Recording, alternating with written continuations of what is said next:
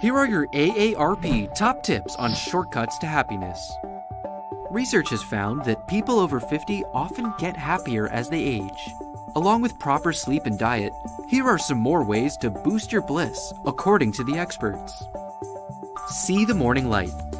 Sunlight boosts serotonin, a chemical your body produces to regulate mood and improve your ability to focus. Try taking a morning walk to absorb some sun.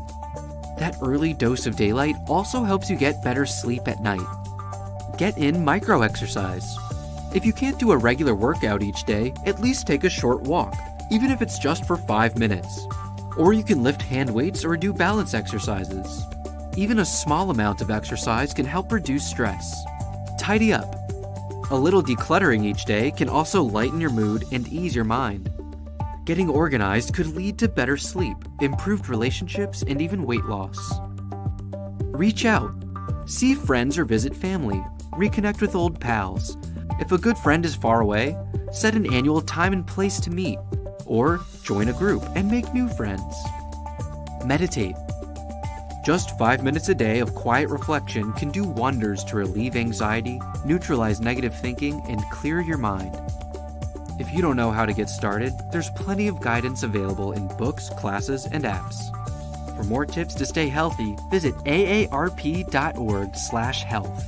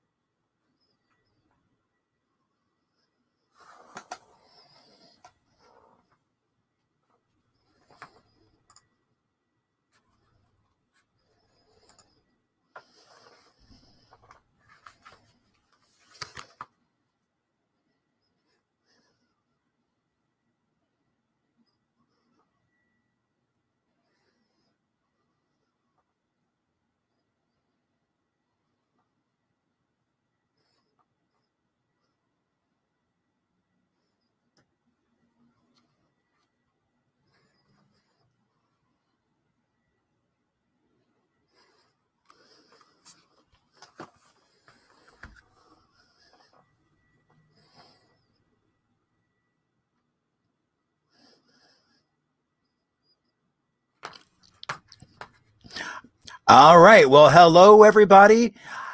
Good evening. I want to welcome you all to Arizona History Happy Hour. I am so happy you can be here with us. In case you couldn't tell by that little shot of a vintage film that actually is from 8mm silent film that I found years ago in an estate sale.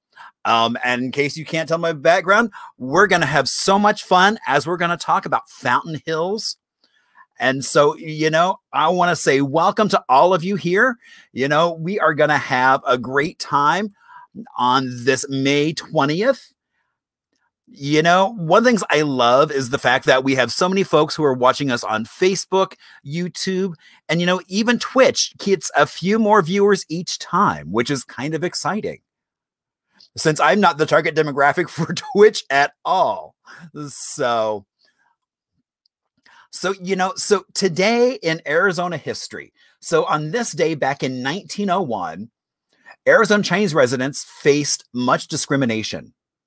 Despite the many contributions to the development of a territory, then onto the state, back in 1901, law prohibited Chinese from marrying Anglos, stating that a marriage of a person of Caucasian blood with a Negro or Mongolian is null and void.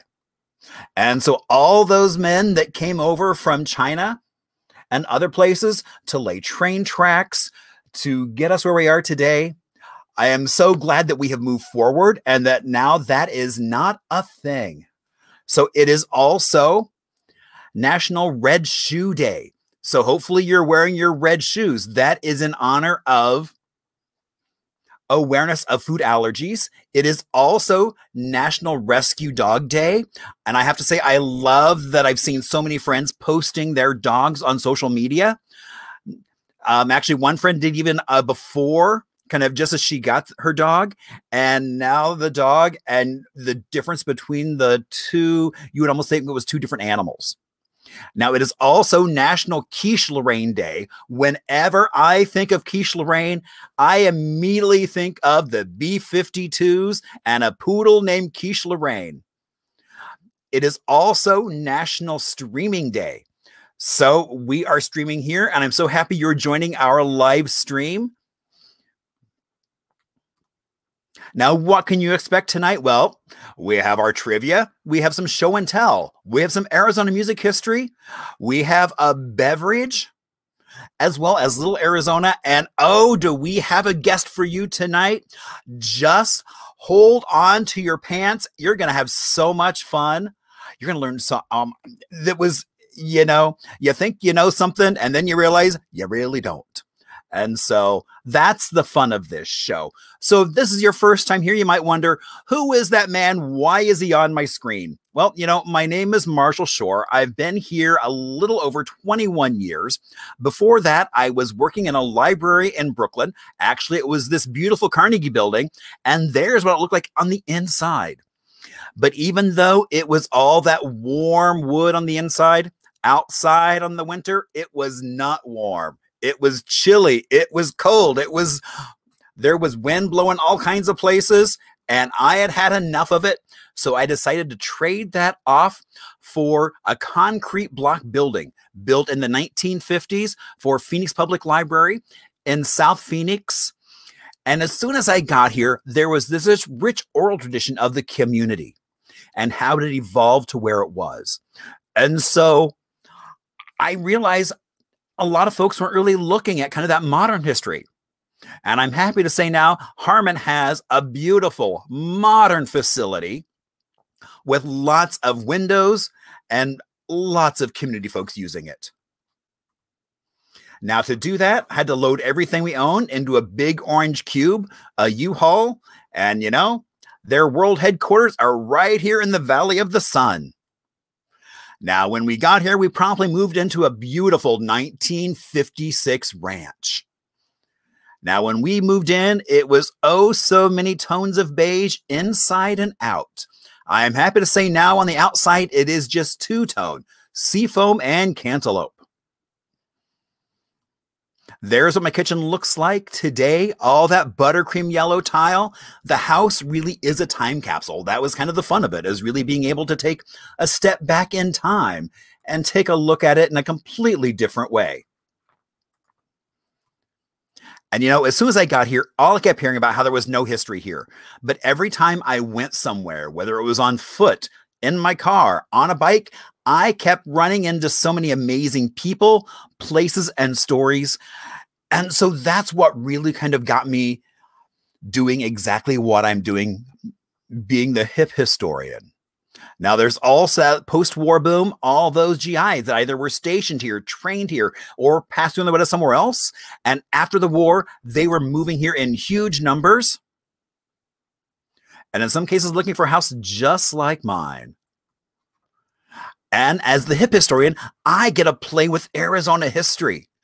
I mean, why, just alone this week, I got to do a tour of Scottsdale's Museum of the West, where I'm actually trying to get them to be a guest on a future episode. So look forward to that. You know, I'm always, every time I go to this museum, I'm always amazed by the exhibits, the thought they put into them. So if you haven't been, I highly suggest you go. And hopefully we'll get Wade on here to talk about some of the reasons why you should go and see some of those amazing things in their collection. And I think one of the coolest things is soon after they opened, they were invited by the Smithsonian to be a part of all those Smithsonian museums. So right here in the Valley of the Sun, we have a Smithsonian museum. And you know, what's really cool is, so this week I was supposed to actually do a pilot for a TV show. We were going to be out in Scottsdale filming at the Sugar Bowl. And like an hour before I was going to walk out the door, they called and said, we ran into some fires we've got to put out, so we're going to have to reschedule. So I'm looking forward to getting a chance to reschedule with them, as well as working up on a podcast for a friend who's going to be doing, it's going to be a national thing. And so she was looking for somebody to kind of talk about some Arizona history. So who did she pick? The hip historian. Indeed. And oh my gosh, you know, you never know when you work on a project. I worked on a project with ASU Cronkite, and they did a little newsreel on a story out at Greenwood Cemetery. And I just found out that we are going to be included in the first vote for an Emmy. So we may make it to actually getting a name published on a screen. Who knows? I haven't bought a new suit yet, but that doesn't mean I'm not looking. And then also later this month at the Caricultural Center, we are doing a storytelling series. This one, they do Gather, and we are going to be doing it on Fast Friends. So that's going to be a lot of fun. And there'll be other storytellers as well. This one will be virtual. We'll actually be at the Caricultural Center, but you can all watch. I'll be sure and post the link as soon as I get those. And that brings up a point. How do you know where those links are? Well, you know, you can find them on Facebook. I'll push them out on Instagram as well. You can also, if you have a question, you can always throw something off to me at hello@hiphistorian via email. So if you're watching on Facebook, there is a little button that says share. And I would really appreciate it if you did indeed share. So that way you can see how much fun we're having. And all your friends will know too. So let's talk a little bit, Little Arizona. So I mentioned I was from New York, but I actually grew up in a little tiny town in the Midwest in Indiana. I mean, it was surrounded by cornfields or bean fields, depending on the time of year.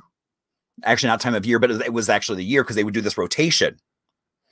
And so actually my first job was out there weeding beans with this little long pole and a hook on the end with like a razor so you could cut all the weeds down. And so I'm also working on a book called Little Arizona because, you know, I kind of have an affinity for some of those small towns that can be quite quirky in their own way. And so that's the fun of getting to explore not only Arizona with the 5th largest city in the country, as well as so many small towns with a rich and varied history. And today we're going to talk about Jake's Corner, which is about 20 miles south of Prescott. It was originally called Felton and was a stage stop on the way from people coming from Globe to Prescott. And so it was originally on the homestead of Annie Hart. Now, originally it was kind of a waylay. So when the Salt River would flood, people would hang out there until the waters went down and the stagecoaches could go across the water again. Jake's Corner then became, it acquired that name later on. There was a man who opened up the first store. His name was George. Him and his wife, Virginia, they had a vegetable stand. And it was basically, you know, toss in your money, take your vegetables, and they would come pick up the money daily. So then he decided to build a store. But, you know, he wasn't around much. He was a Bronco rider. And so he was off on all these world-class adventures with his friend Charlie Meadows, who's better known as Arizona Charlie, who is actually the father of the Payson Rodeo, the oldest rodeo still operating. And, you know, George Felton said that there was no horse he couldn't ride. There was always a standing bet with George that he had $1,000 he would put that he could ride any horse. But what he would do is he would actually put silver dollars on the stirrups. And when he was done riding the horse, those silver dollars would still be there. Now you can go visit Jake's Corner, and you might have seen some of, there was a movie called Jake's Corner that they actually filmed in 3 weeks at Jake's Corner. And in the movie, they said it's a popular stop for travelers headed that It was one of those places in the desert that was a rest stop for travelers making their way through the Arizona desert. But for people who live there, it's a rest stop for life. And so that movie was done in 2008. It is still a popular place for people to go when they are traveling either to the Rim Country, Roosevelt Lake, or even Tonto Basin area, or even just locals. And indeed, there are almost 200 people that are local to Jake's Corner. Now, of course, it wouldn't be happy hour without a cocktail or a beverage. And I'm so excited because, you know, PJ always surprises me. Sometimes he likes to challenge me with what's he going to make. And so today, since we were talking about Fountain Hills, we were actually talking about Bonehouse Brewing, and they have Miner's Debt Black IPA. And so this time I don't get to mix anything. I don't have to shake anything, make it frothy. All I have to do is pull the tab and pour. Oh, and I'm not a very good pourer because look at all that foam. All right, well, we're going to let that sit a moment. But you can see, look how dark and beautiful that color is at the bottom. Yeah, don't mind all the foam. Yeah, just ignore that. You don't need to see that. All right, we're going to actually take that so that way you don't have to see the foam. And you can watch me take a sip of it in just a little bit.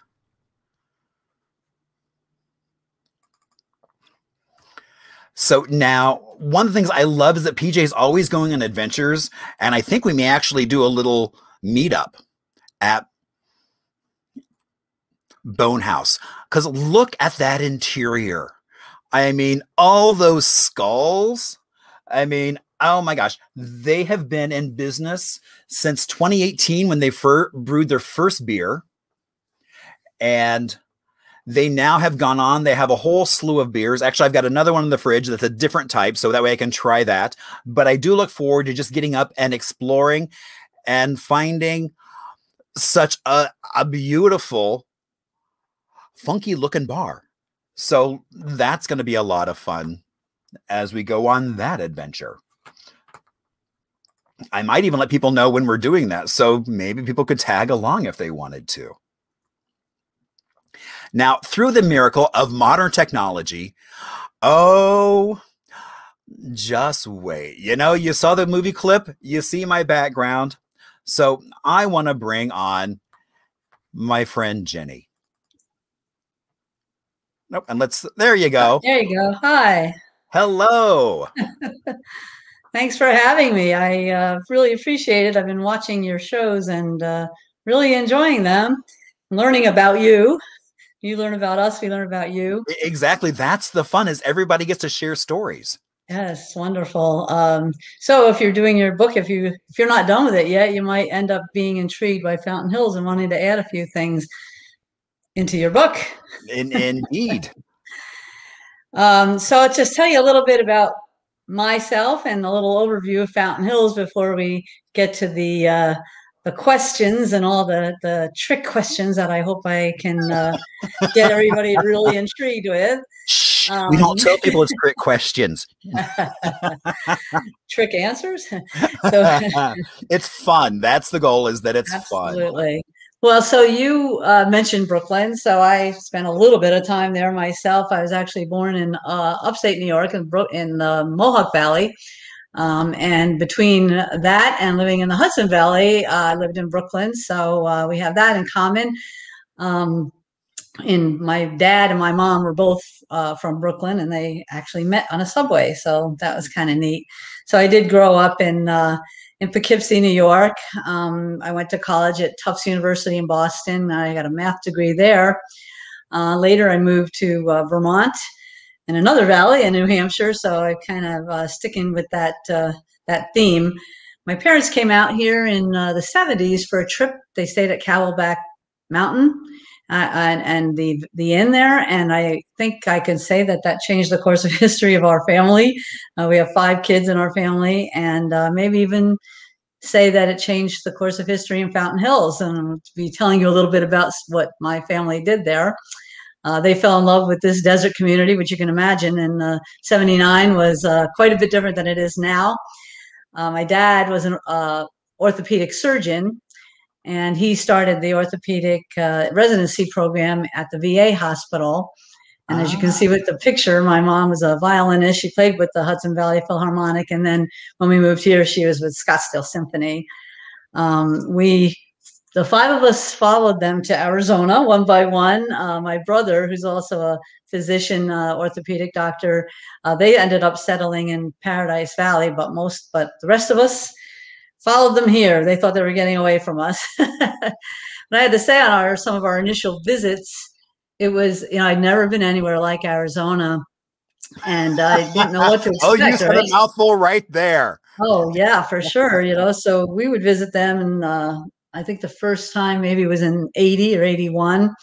Your black IPA picture makes me think of some of the things we conjured up, the skulls and the Superstition Mountains and the Lost Dutchman, right. And who's out there, and being in the backyard of their house and hearing coyotes. It was all very, very interesting and neat for us. And I just want to mention the Bone House too. If you go, they often have live entertainment, and we have a woman here named Amy Burnett who is with Game and Fish, and she'll do these really neat presentations about scorpions and what have you. And they also have food trucks. So if you are going to come, let me know, and I'll meet you down there. Oh, that would be so much fun. Yeah. Oh, yeah. And you're right about the way it looks too. It's very, very cool.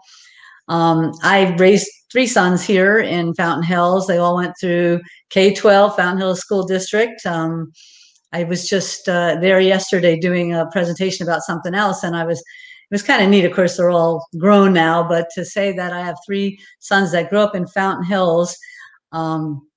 One is a Wharton PhD in teaching in Syracuse University. One is a fire captain. He went to U of A in Scottsdale. And then the other is a thrash metal guitar player and a chef in Philly. So we're not a homogenous community by any sense of the word. And actually, he's going to come visit next week, and I'm going to bring him to Bone House because that decor is exactly right for his. I would say it sounds like it'd be right up his alley. Absolutely perfect. So I was a math major. I did some bookkeeping and other related fields, but eventually kind of got into the public policy aspect of it. I worked at the Arizona State Senate for a while, and I worked at the Department of Environmental Quality, which you might know is right across the street from the Carnegie Library here, which is just an amazing historic building, and right up your alley, I guess I'd say. Yes, indeed, just on the street from the Capitol. Yeah. So what did you say you did at the Carnegie Library? Well, actually, I didn't work. So I was at a Carnegie Library back in New York. Yes. And so I actually was the manager there, and then decided it was time for a change. So then I came to work for Phoenix Public, doing the same thing in South Phoenix. Oh, okay. Yeah, that's really great. I thought that's what you said, that you actually worked there in New York. So while I was working and raising kids, I had run and was served on the Fountain Hills Unified School District Board. One of our principals for the high school is Dr. Paisley. And while I was working at DEQ, a young woman came into work. And her name was Kelly Paisley. And I was like, and that's who introduced me to you. So I wanted to make sure I gave her a shout out, because she walked into DEQ and we made the connection right away. So the school board stuff kind of led to more and more involvement. I was on the town council here for 8 years, and now I've been mayor since 2018. Just a little bit about Fountain Hills.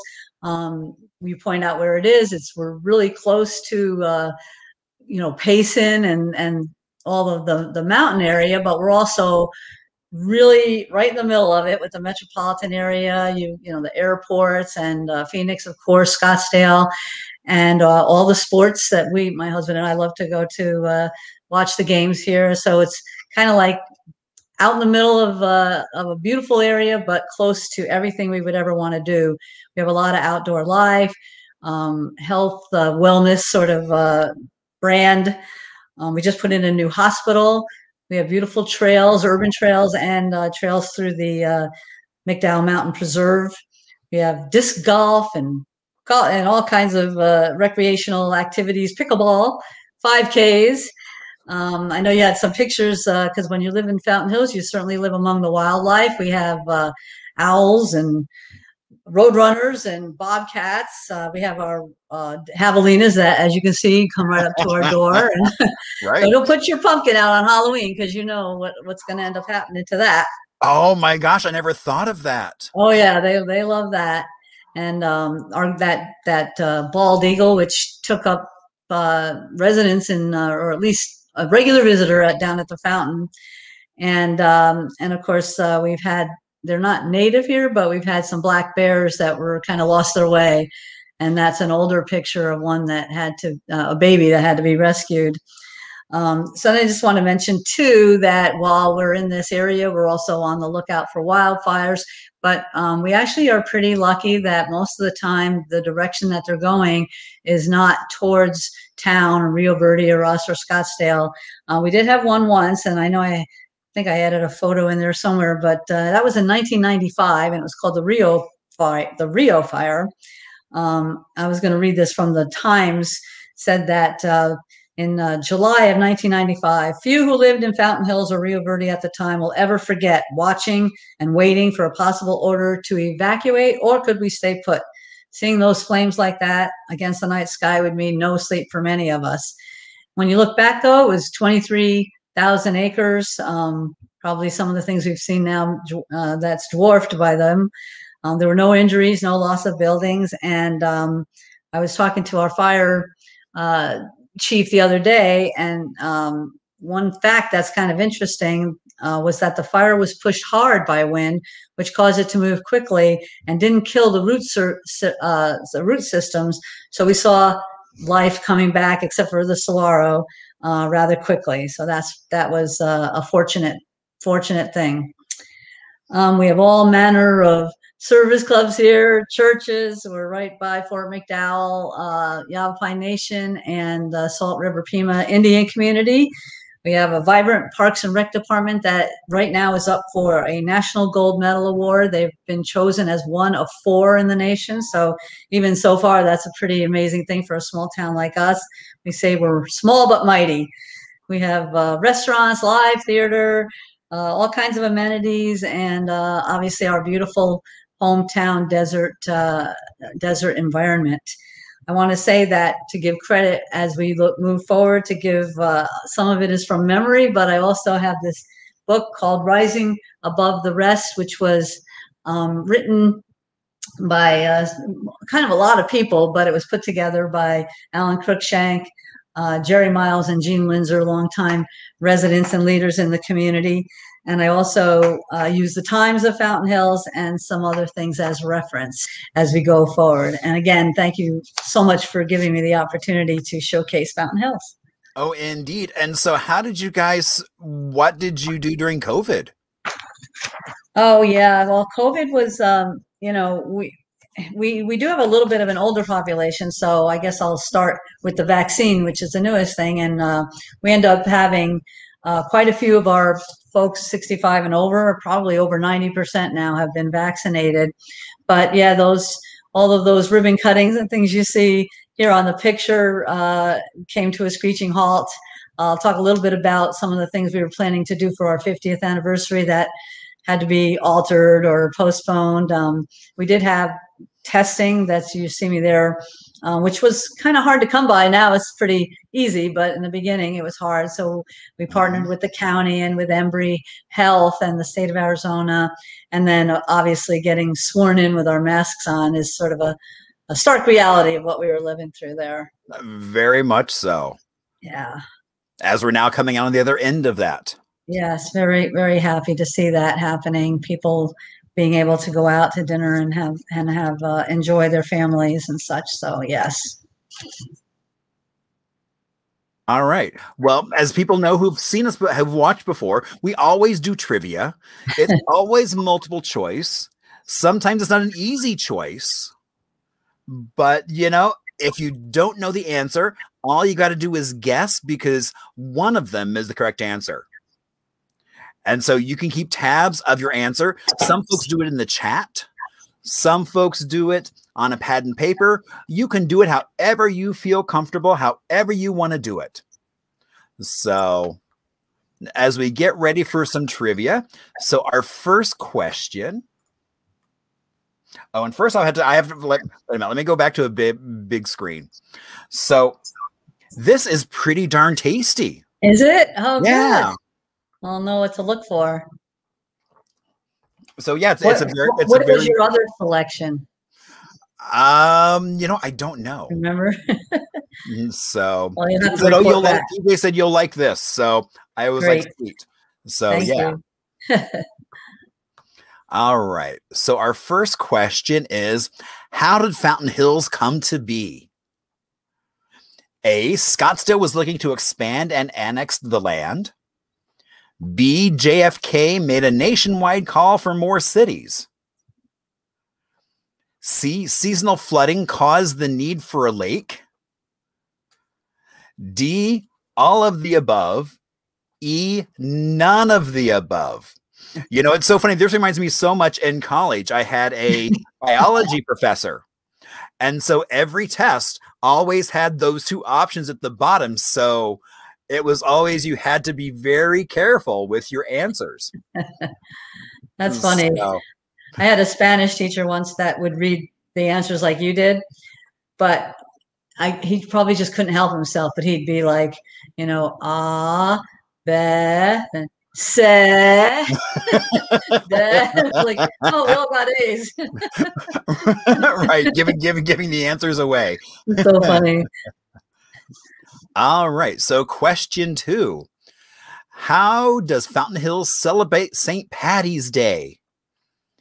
A, all the bars and breweries donate 10% of the proceeds from their green beer sales to charity. Or is it B, the town dyes the fountain green at noon on March 17th? C, a dancing contest is held to a trip for Ireland. And, of course, it is going to be D, all of the above, or E, none of the above. So while you're trying to figure out how does Fountain Hills celebrate St. Patrick's Day, we're going to move on to question 3. Speaking of holidays, how does the community celebrate Thanksgiving? A, with a Thanksgiving Day parade. B, a 5K run. C, food drives. And D, all of the above, or E, none of the above.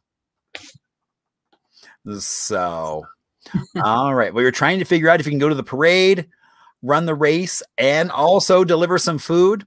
We're going to move on to question 4. Besides excellent schools, what is special about Fountain Hills Unified School District? A, they were the only AZ school board with sitting Native American members. B, the board included a teacher turned member. C, the board included a student turned member. Or C, all of the above, or D, none of the above. So which do you think is, what do you think is unique about the Fountain Hills Unified School District? All right, moving on to number 5. Which of these national chain fast food restaurants is not, see, I was putting that emphasis like your Spanish teacher did, not associated with Fountain Hills? A, White Castle. B, McDonald's. C, Burger King. D, Subway. E, all of the above. Or F, none of the above. Which one of those national food chains is not associated with Fountain Hills? Now's not a good time to run out for food from any one of those. We're still in the middle of trivia. So class, pay attention. All right. Question 6. Fountain Hills is an arts and cultural center. Which of these exist? A, live theater. B, docent-led art walks. C, a museum. D, a library, E, all of the above, or F, none of the above? So what do you think makes Fountain Hills an arts and cultural center?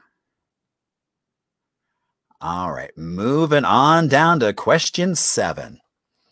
The base of the fountain is fashioned as A, a lily, B, a barrel cactus, C, a chalice, D, a tulip, or E, none of the above?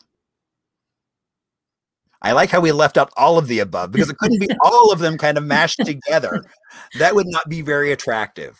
But all right. So question 8. Which of the following is a sister city to Fountain Hills? Lucerne, Switzerland, Deerdorf, Germany, Carmore, Alberta, Canada, or is it all of the above, or is it none of the above? And I bet the answer is going to shock people. All right. Well, you're trying to figure that out. We're going to go on to question 9. How did Fountain Hills celebrate Arizona's centennial? A, the community submitted a state-sanctioned project. B, a large birthday cake was baked celebrating that February 14th of 2012. C, Centennial Circle, a permanent amenity in the Civic Plaza, was created. Or D, all of the above, or E, none of the above? All right. So how did Fountain Hills celebrate Centennial?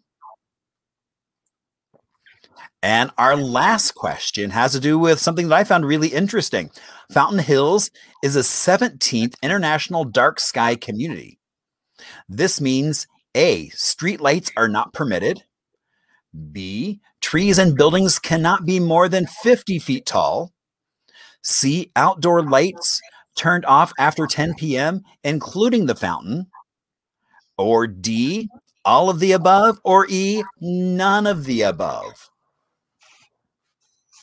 All right. Well, while you're getting your answers together, we're going to take a little bit of a Arizona music break. And so we are going to talk about a local group right here in the Valley called Rock Lobster. Now, they are a cover band covering the 80s and 90s, all those songs we all know and love so much. And I've actually seen them playing at a few venues around town.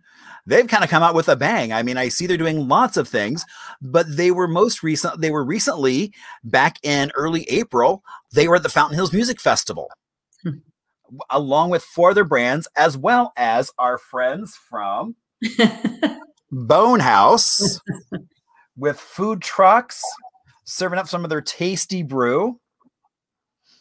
And it looked like a lot of fun. So next year, put that on your calendar and make your way out to Fountain Hills and go enjoy all kinds of music, as well as some great local brewed beer. All right. So now we're ready for some answers. Oh my gosh. And I found this one kind of really fascinating as well. I mean, question 1. So how did Fountain Hills come to be? B, JFK made a nationwide call for more cities. I feel like that should be more of a question mark than a period. No kidding.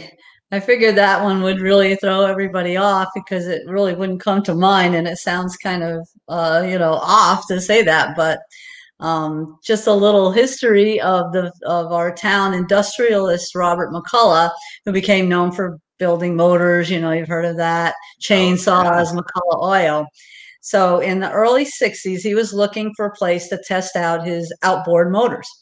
So he learned about Lake Havasu and decided that he was going to build a facility there. And then he dreamed of creating a town to relocate his manufacturing operations there. And apparently he wanted to escape the LA congestion. So he found building a city was challenging. And so he brought on one of his colleagues, C.V. Wood, who had been the original planning director for Disneyland. It's kind of all comes together, right? And he hired another Disney executive named Frederick Schumacher as project manager. So along with Lauren Pratt, who worked at MCO sales, things started to take off. And a few years later, in 1968, they had purchased London Bridge, rebuilding it in Lake Havasu City and gaining international fame. So now about Fountain Hills, right? In 1963, President John Kennedy, with the nation's population increasing at a very rapid rate, which leave it to us baby boomers, apparently was the cause, he called for the creation of 100 new cities of 100,000 population. So with the success of Lake Havasu City, and to answer JFK's call, C.B. Wood and McCullough entered the new city development business. They acquired the P-Bar Ranch, a working cattle ranch northeast of Phoenix. They named it Chaparral City. They were stymied at first, which I found interesting, by objections to the needed legislation for a special municipal district by Scottsdale and also by the League of Arizona Cities and Towns. They moved on to other ventures because of that, until the path was clear to create a community without legislation. So in 1969, ground was broken in what was now to be called Fountain Hills. We can talk about that a little bit later. MCO is the current name of the developer. So the community is considered to have started in 1970, but incorporation wouldn't happen until 1989, with the third time being a charm with that. The man who was to become our first mayor, John Cotillo, and others' first attempt in 1985 failed, has to be voted on. Then after that, the city of Scottsdale stated publicly that they would not allow another incorporation election. After a while, with a lot of conversation, as you can imagine, they relented, but in 1988, the voters again did not favor incorporation. Finally, with more unity, a lot of hard work, knocking on doors, Fountain Hills residents decide to control our fate, incorporate. I remember that. My brother-in-law was in that committee. So now we're 25,000 strong. We're celebrating 35 years. We did celebrate 35 years as a municipality and 50 as a community. So there you go. I didn't realize it had a connection to McCullough and the whole Disney thing and everything else. That's pretty fascinating. It makes sense when you think, and especially with the London Bridge part of it, right? Yeah, no, that they needed something that would be really spectacular. Yeah, and that kind of brings us to the very next question. How does Fountain Hills celebrate St. Patrick's Day? And it is B. The town dyes the fountain green at noon on March 17th. We sure do. The tradition of turning the fountain green began when a young cowboy named Terry Gill moved here from Montana. He rode his horse into a local establishment, the Silver Stein, on St. Patrick's Day in 1978. Rode the horse there. Later, he was asked, hey, what are you going to do for an encore? And he said, let's turn the fountain green. So he challenged those in the bar with him to join him water skiing around the fountain as it turned green, or that they would lose a bet and no doubt some pride. So they all showed up.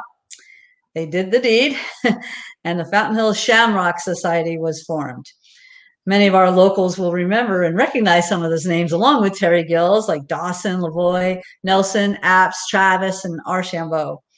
They also created Nessie. That was that little green picture you just saw. The Fountain Nest Monster. So, I was wondering what it was going to be. What the heck was that, right? Oh, my gosh. It was a pontoon boat, and Nessie was a popular attraction. Over the years, they added crazy things. They painted green shamrocks and Nessie footprints all over on streets and buildings. You can imagine that didn't last that long. There was no more Shamrock Society, no more Nessie, no more green paint, and definitely no water skiing. But the memories and the tradition of the green fountains certainly live on. We did turn the fountain green this year. We didn't do it last year. But as we started to emerge from COVID, we turned it on, and in the evening, one of the things we did was spiff up the lights around the fountain, and we had new LED multicolor lights, but we used green, of course, on St. Patrick's Day after dark. And we Oh, so expect next. you didn't have to actually dye the water green this year. We did. No, we did it. Oh, We you actually did as well as the we had lights. That must have extra been really dye. beautiful with the lights and the green water. Yes, so we usually just do it at noon, but we did it twice because we had the extra from last year, and so we did it at 5 also, and then after dark we did the lights. And next year it'll be back in full swing, which is not just turning the fountain green, but we have music and food, and of course green beer. So we're hope to see everybody come next year, March 17th. All kinds of fun. You bet. All right. Speaking of holidays, how does the community celebrate Thanksgiving? Well, the answer is all of the above, with a parade, a 5K run, and food drives.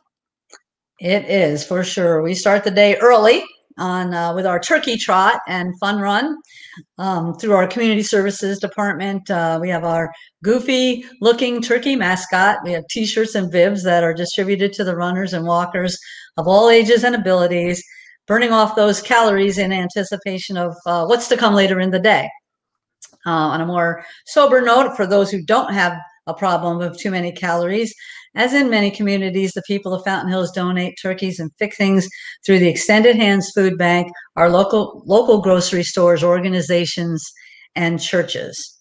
The parade itself was the mission of new resident E.J. Goodwin, who was an early resident coming from Detroit, and she was disappointed to see that there was no Thanksgiving parade here. In fact, she would find out that there was no city or town west of the Mississippi had a parade. So she persisted. I thought this was interesting, against some who felt it would interfere with family time, but she did it, and she created the Parada de los Cerros, which means parade in the hills, and that was in 1984. Fountain Hills pioneer and editor of the Times newspaper, Alan Cruikshank, who I mentioned earlier as one of the authors of the book, was the first parade marshal, and the grand marshal was Ladmo, of the longest continuous running TV show in the country at the time, the Wallace and Ladmo Show. There were bands and prizes, and for the initial parade, probably about 50 entries.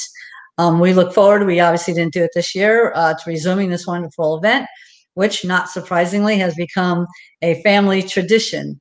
And the one picture that you have there was the Fountain Hills Theater. What they've done is they have the costumes and all from whatever play they happen to be doing, and that was Little Abner at the time. And my sisters and I are in that, and our kids are 40-year-old kids at about age 8 or so.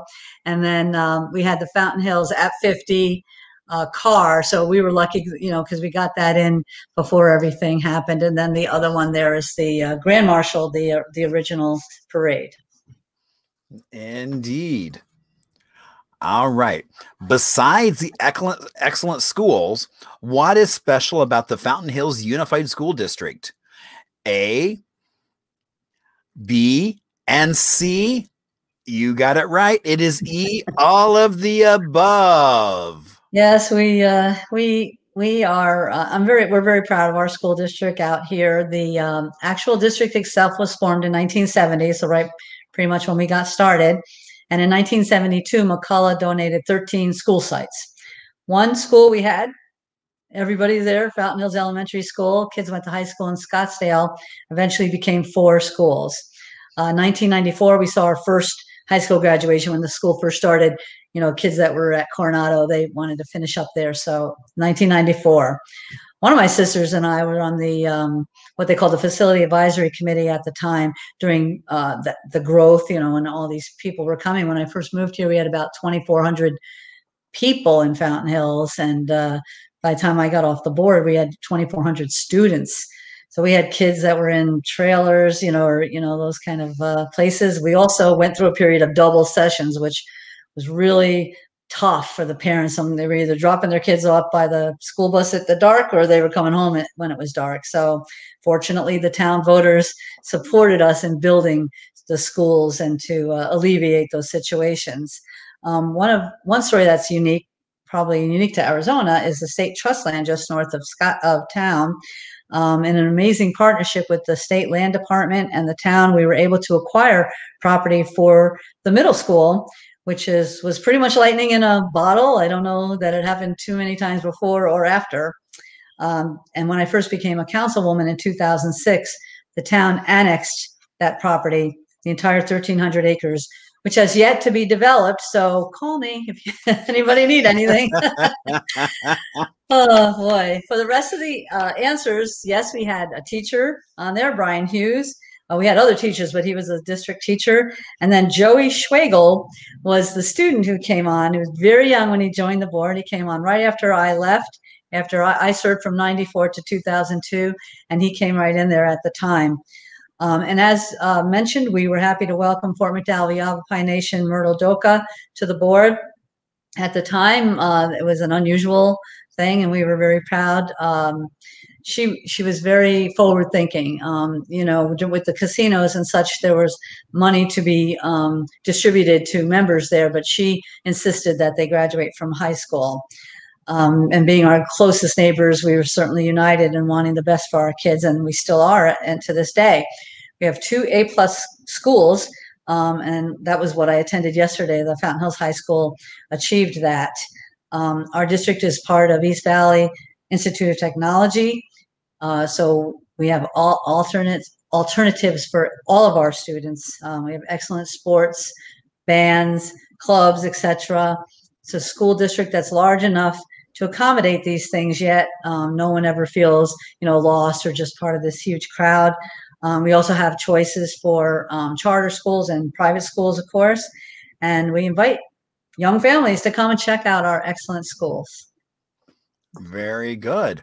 All right, so moving on to question 5, which will be interesting to see how many people got this right, because it's none of the above. Which of these fast food chain restaurants is not associated with Fountain Hills? Well, and that was a little bit tricky because, you know, you would probably want to say White Castle, but that's exactly the one I want to talk about. The others, obviously, we have here, and we're very pleased that we have them to offer. But I want to hone in on that White Castle.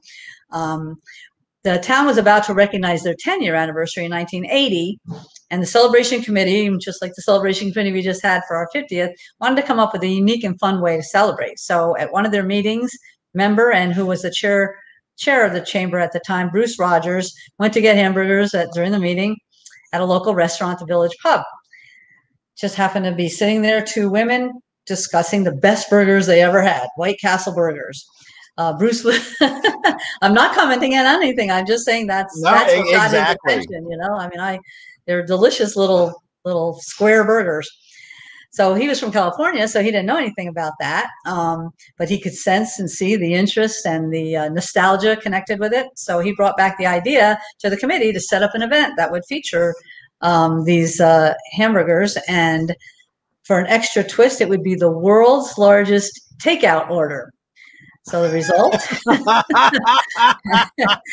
9,999 hamburgers and 1 cheeseburger for himself. That was the first order. And as was hoped, it garnered worldwide publicity. The order grew to first 100,000, then to what was, I hear, the largest amount that could fit in the truck, 176,000 White Castle burgers.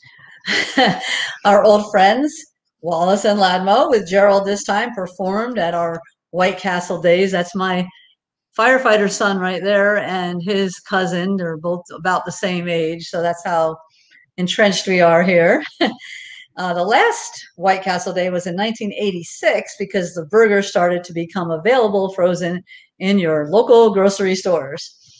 Fast forward now, 2019. White Castle has come to Scottsdale, and we have the 2 biggest fans you can imagine living right here in Fountain Hills. So I'm going to read this article from the Times because it's really, really charming. If White Castle were to need ambassadors, Fountain Hills is the first place to look. Not only is the community historically well known to the company, but Fountain Hills is home to a couple who are members of the 2019 Cravers Hall of Fame. The Hall of Famers are not your ordinary fans of White Castle. These folks are serious lovers of the sliders. It's Drew Schmidt and Jamie West. Theirs is quite a story from how they came to love White Castle to how they came to love one another. Schmidt grew up outside of Columbus, Ohio, which is the home of White Castle. So, of course, he loved the place. And anytime he goes back, he has his White Castle burgers. Jamie's story is a little more involved.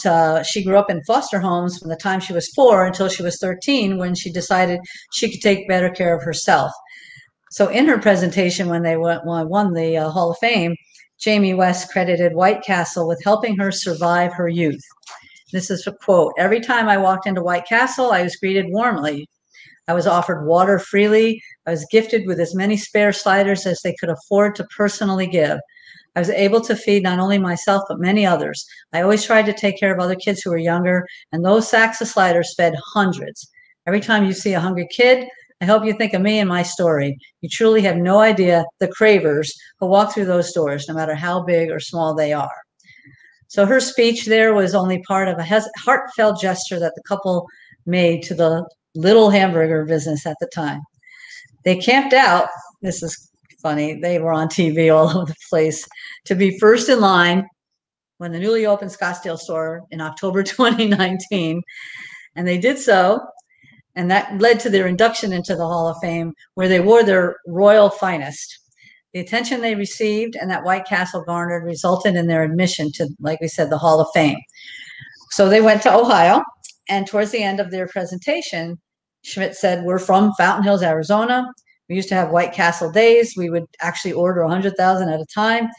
We talked about this with Mayor Ginny and past Mayor Jay Schlum and other townspeople. They decided to do something that hadn't been done, which is presenting a plaque to White Castle. They gave it to the president, and the statement of the plaque recognizes Fountain Hills' role in popularizing White Castle. So while they were there, one of the people that work at White Castle asked Jamie to join him at the dais.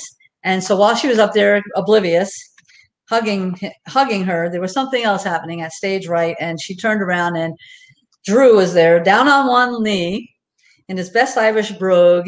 "Jamie West, would ye marry me?" So there was a stunned moment. Of course she said yes.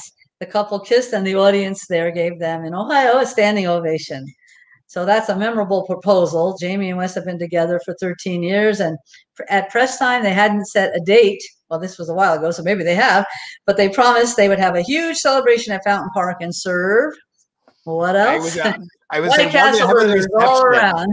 Right, exactly. So that's our White Castle story, and it's interwoven with our history and love, of course. That is hilarious. All right, so Fountain Hills is an arts and cultural center. Which of the exist? And it's E, all of the above. There are so many things you can do out in Fountain Hills. Absolutely. And, you know, this is something that we're really proud of. You're showing these great vintage pictures of the buildings and our wonderful fair. The Fountain Hills Civic Association and was the Arts Council. I was the charter member of the Arts Council. We joined the Civic Association, and they led the incorporation effort. We have that docent-led walk. We have an art catalog with everything from whimsical to wildlife to what has been dubbed Fount Rushmore, which is several presidents all together right at the entrance to Fountain Park. My brother did a statue called Mirth and Melancholy, which is a play on the comedy tragedy, which is kind of an homage to my other sister, which is pretty neat because of her role with the Fountain Hills Theater.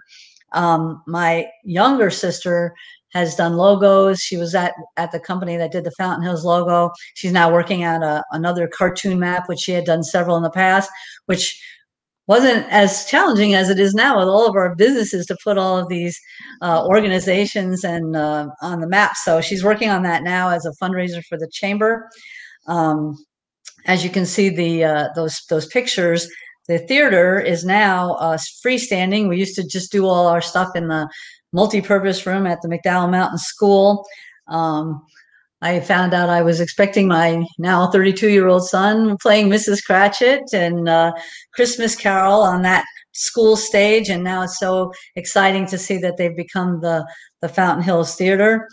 I mentioned a little bit about some things that had been filmed here in town, including Waiting to Exhale, which was a movie in the 80s, I believe. And in fact, it was filmed right Oh here my at gosh, the was Congo. it that long ago?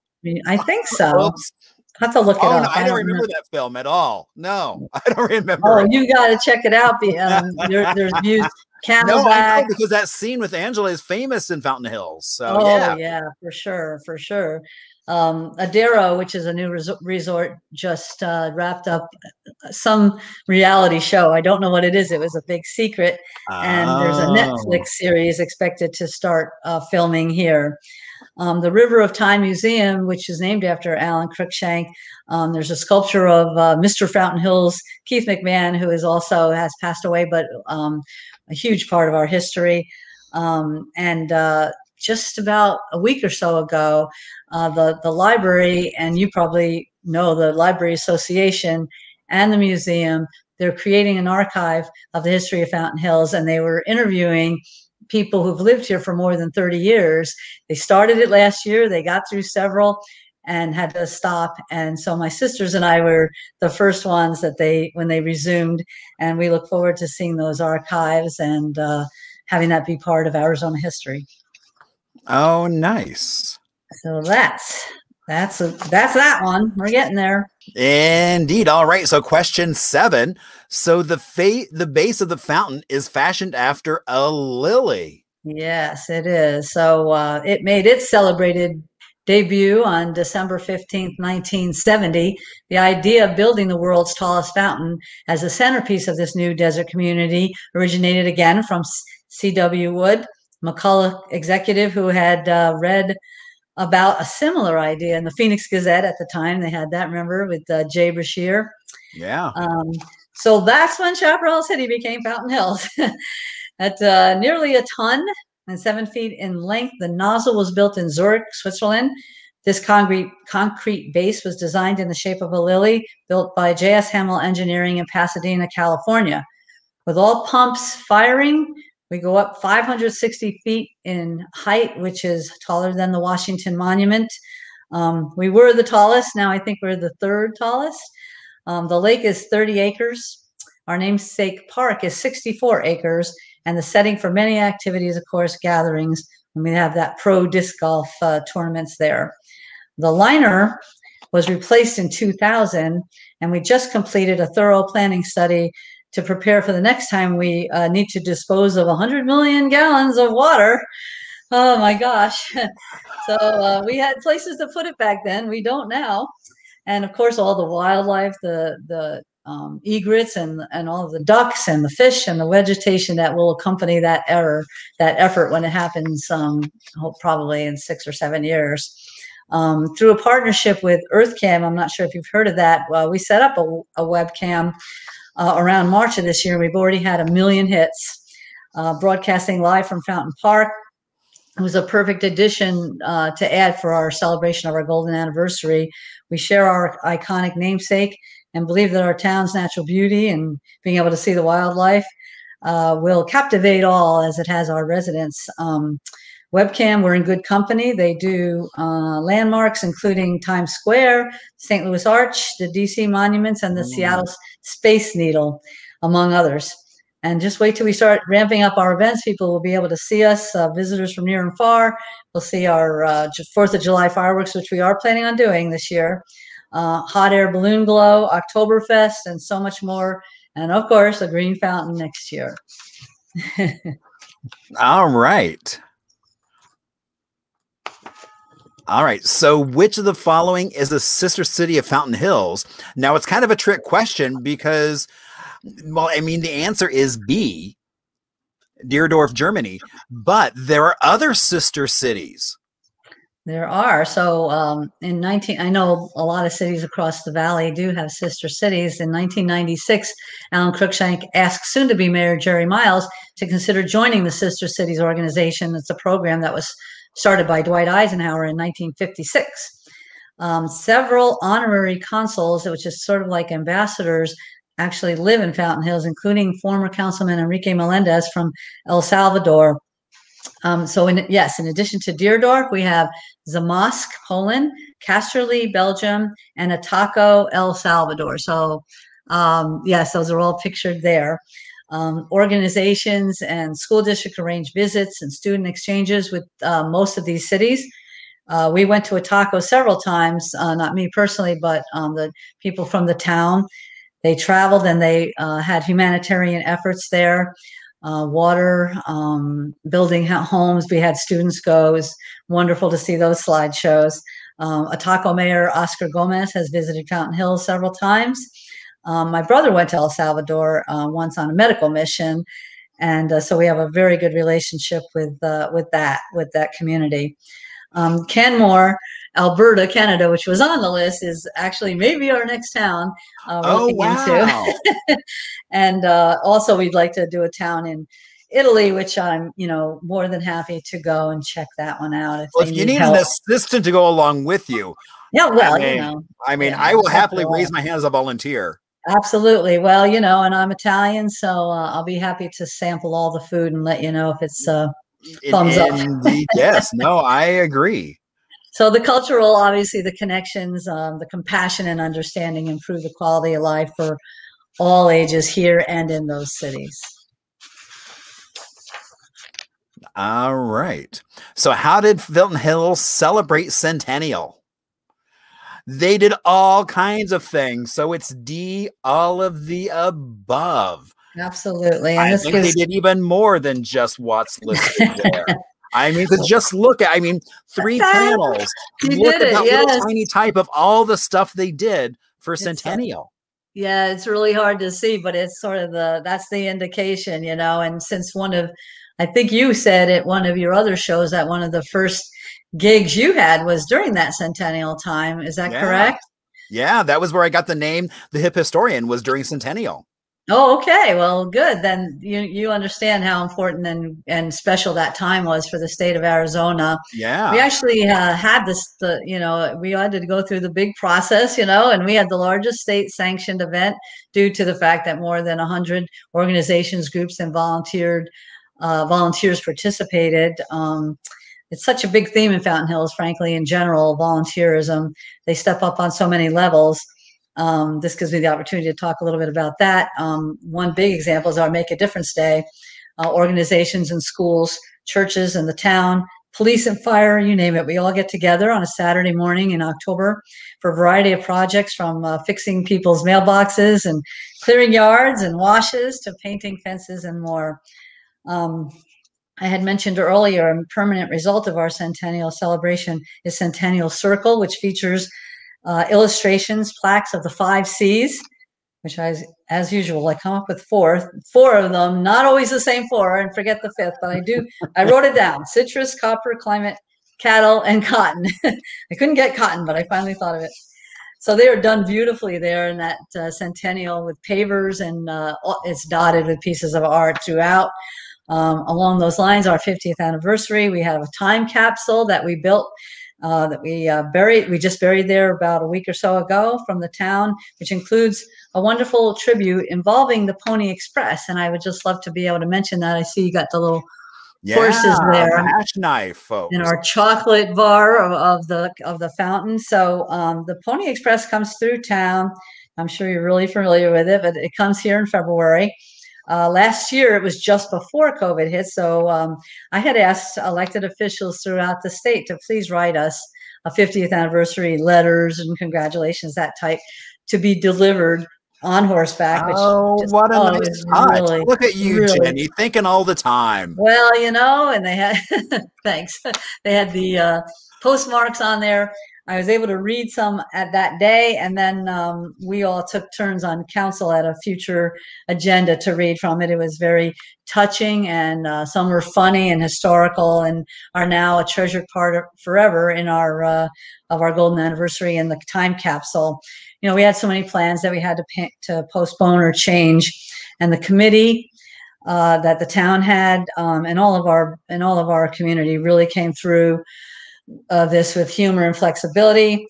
one of our last activities we were able to have was a visit from Good Morning Arizona, where they did their Friday field trip here Oh, right fun. before everything closed down. So we were able to feature the chocolate shop that makes the fountain, the chocolate bars, and veterans and businesses. So it was a privilege for them to come, and despite the challenges, it's been a privilege to serve through this challenging time, to tell you the truth.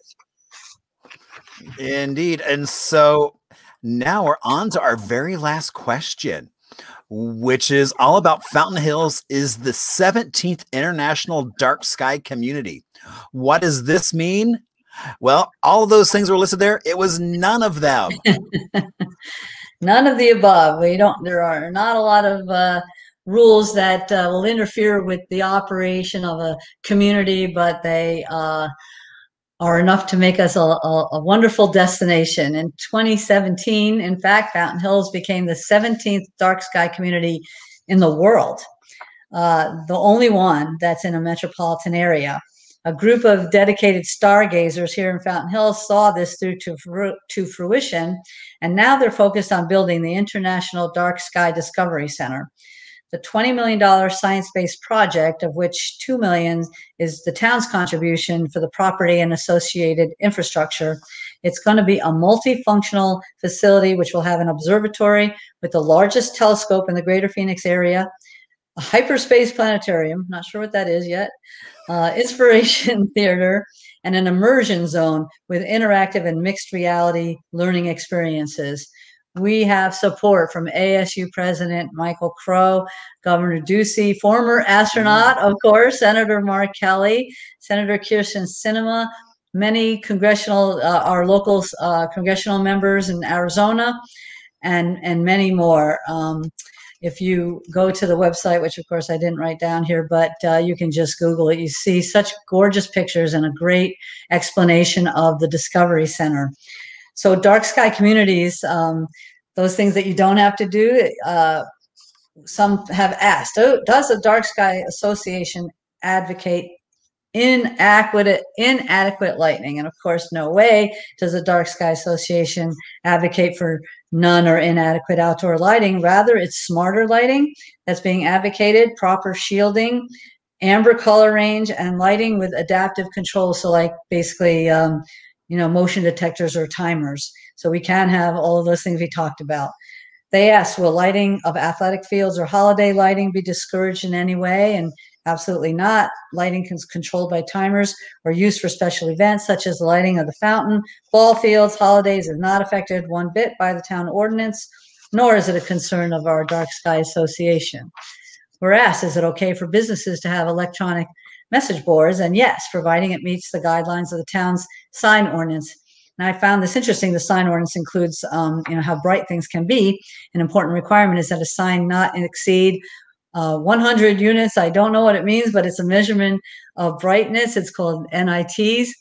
A study by ASU found that any brightness above that actually causes temporary blindness for drivers. So now the maximum is being adopted by communities across the country, regardless of being dark skies or not. Oh, interesting. Yeah, I thought that was good. You learn things along the way. And last, are there potential economic benefits to preserving our night sky? And of course, recently formed Fountain Hills Astronomy Club already has 400 members and has begun to offer talks, viewing nights, and other programs related to astronomy.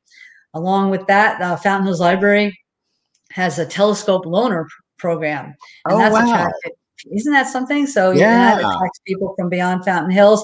And the library is there right by Centennial Circle. So you have a beautiful viewing area there. People who prefer dark skies might choose to live in Fountain Hills rather than an overly lit area. There are potential unforeseen economic opportunities.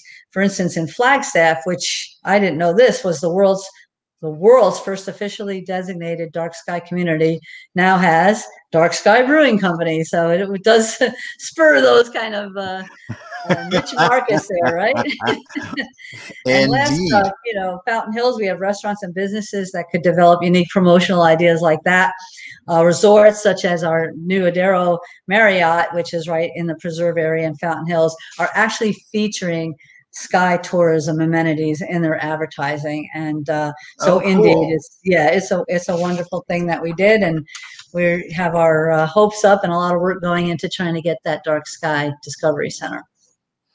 Nice. Well, I always ask people, now that we're done with trivia, how did they do?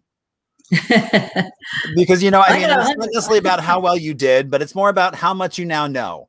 I mean, it's like, I mean, I become obsessed with Disney in Arizona and didn't realize that there was a connection with Woods from Lake Havasu here in the valley, which is pretty amazing.